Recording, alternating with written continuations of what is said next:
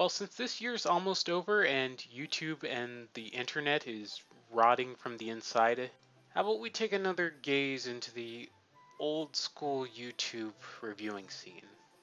Now, I know that old school YouTube reviewing is a stale topic and it's kind of pointless to just continue to talk about it, but I think for this time of year, it's good to kind of pause and reflect upon the past in order to see where we're going in the future.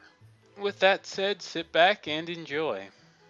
Now, this is another YouTuber that I wanted to do a video on for quite a while, but I didn't really see a point. Now, Wizwar100 was a lot like many of the other rising YouTubers in the mid 2000s, like Armake21 and Play It Bogart.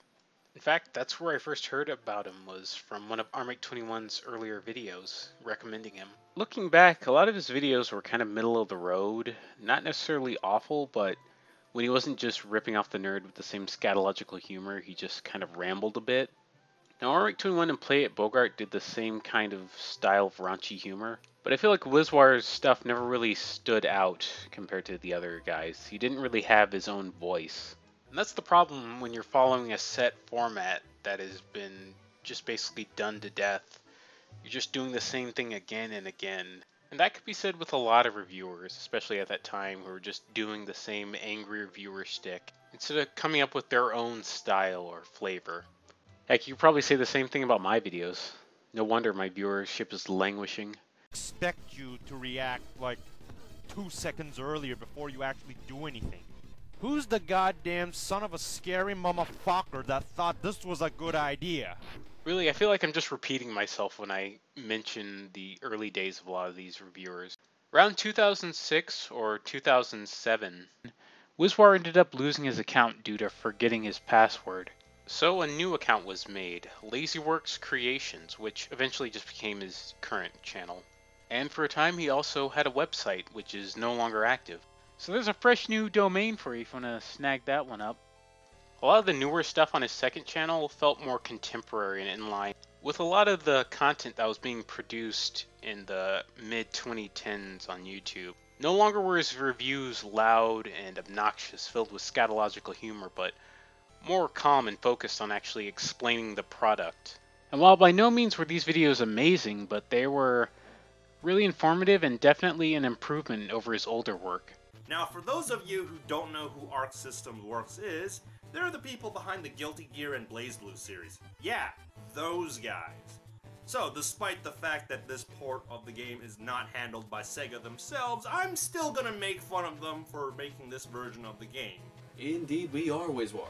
To this day, Wizwar will occasionally make videos and upload them on his Let's Play channel, but he seems to favor Twitch over YouTube.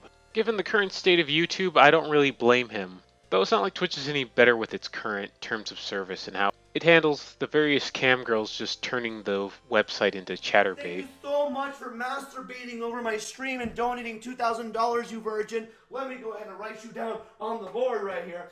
Wow. Can you guys show him some love? Can you guys...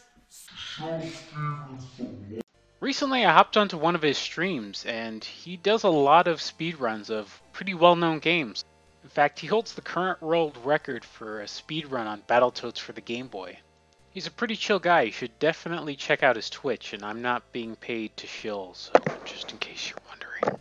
Yeah, I used to do video game reviews online for entertainment, and then when I tried to do it seriously as like an online YouTube job, it was just like I screwed it up. I screwed it up and I lost the early opportunity. Like I was like one of the original reviewers on YouTube.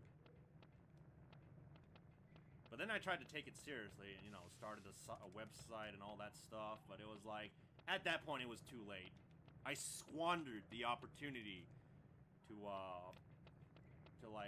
make a name for myself on YouTube. I mean, I still kind of did.